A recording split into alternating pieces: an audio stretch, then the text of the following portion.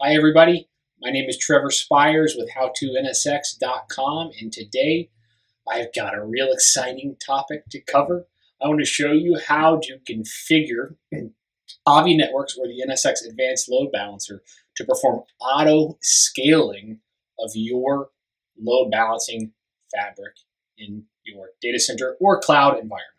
Okay, I'll show you specifically in my vSphere environment how it's done, but this principles apply in other environments as well. And this is really like at the core of the value prop of something like a software-defined load balancer, right? The ability to auto scale, to expand up and down the amount of throughput that a VIP or a set of VIPs is capable of on demand without any administrator interaction is pretty compelling stuff. So next 5 minutes, I'm going to show you how to configure it, give you some details, tips, and tricks on how it works, and hopefully it's something that you could look into using in your environment. So before I dig into the configuration, I would like to show you two quick documents that you'll want to read if you want to choose to do auto scaling for your service engines in Avi. So you're going to want to check out this document, called Autoscale Service Engines. And what you're going to want to do is read through that. It talks about the different scaling methods, right? The thing I'll point out here is there's automated scaling, there's manual scaling. I recommend most customers should probably just do manual scaling, right? Autoscale is really an advanced use case. So read through this, the caveats, the differences before you choose to do autoscaling in your environment. And then, of course, this other doc, and very important, how to configure auto rebalance. Auto rebalance is the feature that allows us to do auto scaling in Avi Networks. So this is the doc that walks us through how to configure that, okay? One thing I'll point out in this doc, and I may not come back to it again, the one thing you should know is today, as of version 20.1 of Avi, there are 4 different criteria for you to configure auto scaling events based off of. Number 1 is CPU. That's the default, actually. It's what I'm going to use in this environment. That's a pretty good one for a lot of customers, but you might want to maybe scale off of a different metric. Maybe you want to scale off of megabits per second, or maybe the number of open connections would be a scaling event for you. This is kind of specific to your application, really. This is really going to be specific to the software you're running, which one of these makes the most sense. So observe your environment, how it behaves, and you can make decisions for auto scaling based off of that. So I just wanted to show you those 2 docs briefly. Now I'm going to show you how to configure this thing. All right, the important part, and then I'll demo for you so you can see it working in action. Okay, I'm going to actually navigate away from my applications into infrastructure. Really the only thing that you need to do as a prerequisite for this, other than the basic install and configuration of Avi and your various clouds, is going to be you're going to need a service engine group. I've gone ahead and named mine Autoscale-SEG. You got to configure that because all of the auto scaling configuration is done on this Autoscale service engine group or on the service engine group object, whatever you name yours, right? So you just got to have that created. That's really the only prerequisite, other than you need to have your configuration, your deployment in write mode, so that way we can automate the scale in and out events. Okay.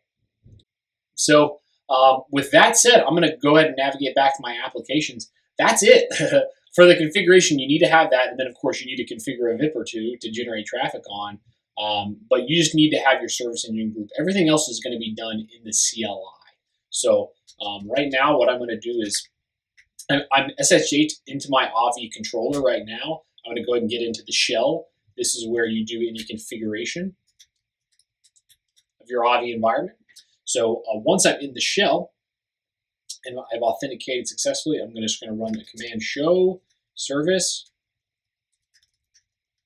and then show service engine group, auto scale. And so I want to get the configuration for my service engine group in my environment. And this is case sensitive, by the way, okay? So make sure that you have the case correct based on whatever you named your service engine group in the GUI, okay? So I'm going to run that show command, and what we're going to see is Avi is going to spit back bunch of config parameters, okay? Some of these matter to the Autoscale. Some of these are just kind of standard config options for the service engine group. What I've done is I've copied and pasted a condensed version of these commands so you can see the output, rather, so you can see the settings that are important to the Autoscale configuration, okay? There's not a lot of really important settings. Really, these are the only ones that would be required, and in fact, even this one is kind of optional here. I'll go ahead and get that out of there. So what you have to do to configure it is this. First of all, this is always false by default. You're going to need to make this true by running the auto rebalance command. I'll show you how to do that in a minute, okay? Next, you need to determine the auto rebalance criteria. Again, by default, it's CPU, but you can do megabits per second. You can do packets per second, connections, open connections, things like that, okay? So that's where you would set that. This gets a little hairy, so just always keep this show service engine group command in your back pocket, because as you're configuring and playing around with this, one thing you might find is you could have multiple criteria for the auto rebalance criteria. It's only going to accept one, and it's going to only accept the one that's on the top of the list. So you need to make sure that you kind of prune that list to be the number one criteria is the one that you want to use, okay? That's something that you'll, not well documented, but you'll learn as you're configuring this, okay? Second, we need to set the capacity per SE. So this really is where you set the threshold, kind of, to make the auto rebalance happen. For me, I've got 100 in there because I'm using CPU. 100% of CPU makes sense to me. But you can set that to whatever you would like, and you would probably want to change that if you were doing, again, bandwidth. You're going to have a much different number here than 100. You may have 1,000 for a gig of throughput, for example, okay? And the auto rebalance interval is not super important. I have mine turned way down so I can demo this quickly for you today. The other two, and these are the magic 5 right here. These are the 5 settings that really matter. These two are very tricky, okay?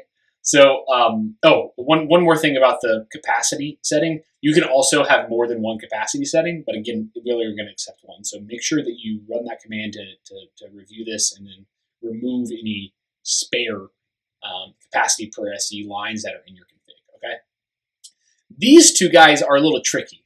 Max CPU usage and min CPU usage, well, no matter what you use, right? Whether it's auto rebalance on CPU or megabits per second or connections or whatever, this name is always min CPU usage, max CPU usage, right? Pretty poor naming for now. I think that they're working on fixing this at Avi, but just know that if I have my threshold set to be megabits per second, this is going to apply not to CPU, it's going to apply to megabits per second, even though the name of this field is max CPU usage, okay? So that's what you need to know. Now, in terms of what these do is, these are basically the min and the max thresholds for you to trigger a scale in event and then the scale out event, right? So this is where this would say, for me, at 80% CPU, I'm going to scale out, and then at 50% CPU over a certain period of time, I'm going to scale back in, okay? Nothing too crazy. So,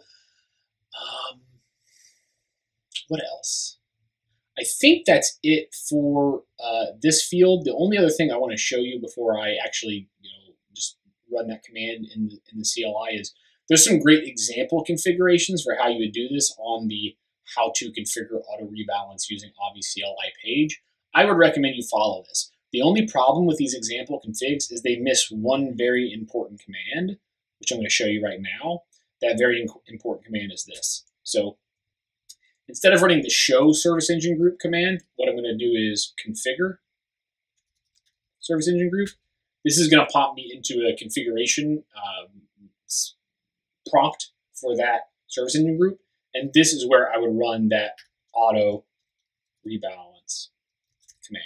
That is going to turn on the Autoscale feature for this service engine group.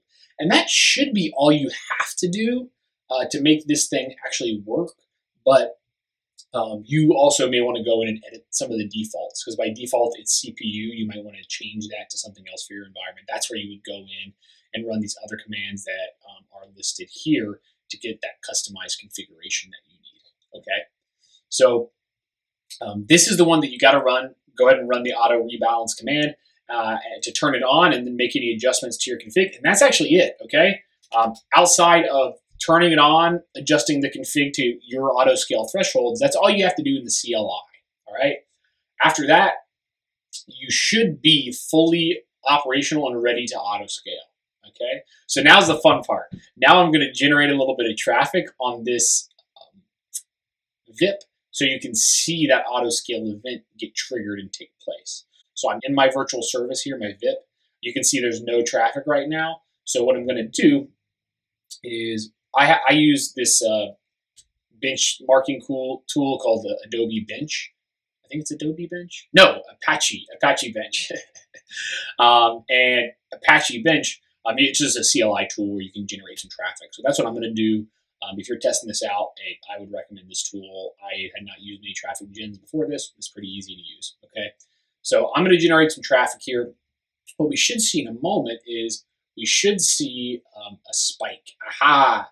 So now what's happening is I'm hitting this VIP with a lot of traffic, which in turn means that my service engine, and this is, I've actually switched over to the view of my service engine itself. My service engine CPU is getting hammered, right? You can see the CPU has spiked way up, and that's good because I want that to happen because I want to show you this thing auto scaling, right? So that's going to happen for not a lot of time. Only 60 seconds is the threshold that I have set. And we should, oh, is that it? Let's see. See a little event pop up. Ah, check that out, right? This little purple event is that automated scaling event, right? I didn't do anything other than generate traffic, and now automatically it's going to start creating the SE because it triggered that event based on the CPU utilization for the service engine. Pretty cool, right? So I have this plugged into a vSphere cloud. So if I take you over to my vCenter, what we should see is this. Look at that. Automatically, completely hands-off. All I did was turn on the auto scale feature and change some configurations to customize it for my environment. And now this is a full-fledged auto scaling load balancing fabric, and it's going to scale out by deploying additional load balancers for us, listening on that VIP without any user interaction necessary whatsoever. So I'm going to let this continue to deploy. This is probably going to take 2 to 3 minutes to deploy and come online, and then I'll come back and show you the final result here in just a second.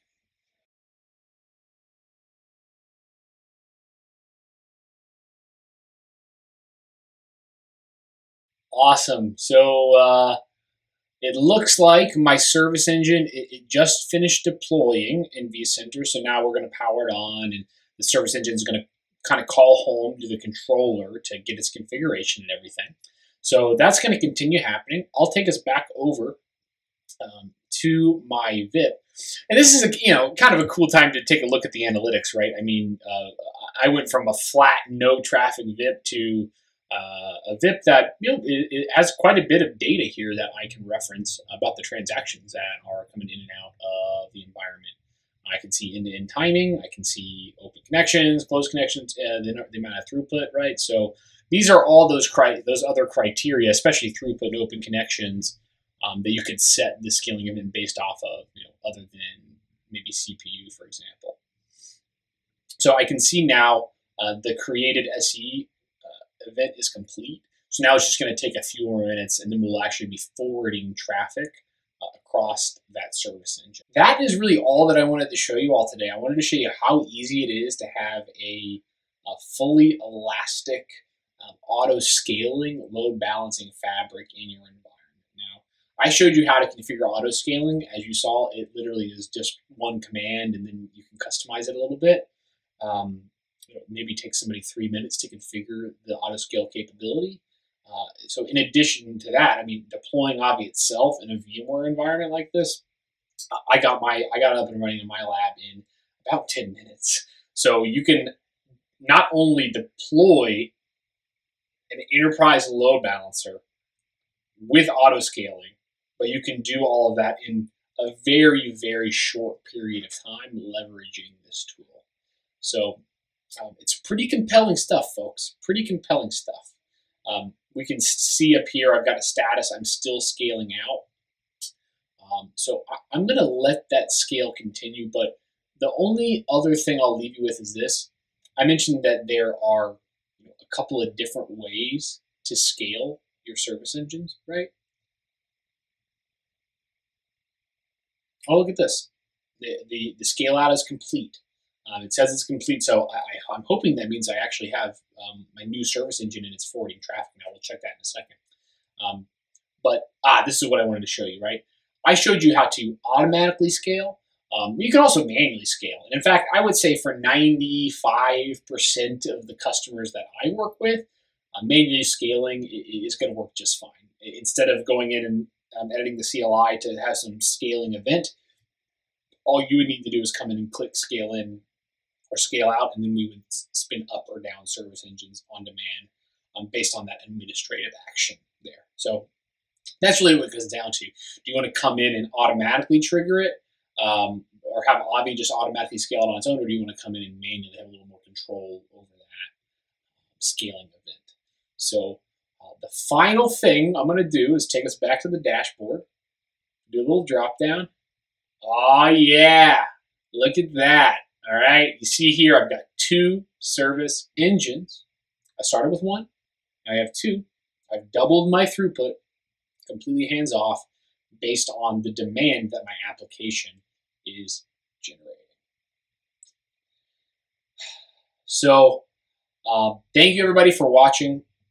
I actually made this video as a result of somebody in the comments section of my YouTube page just reaching out. Oh, look, it scaled back down for us. All right, we got to see it scale in and out.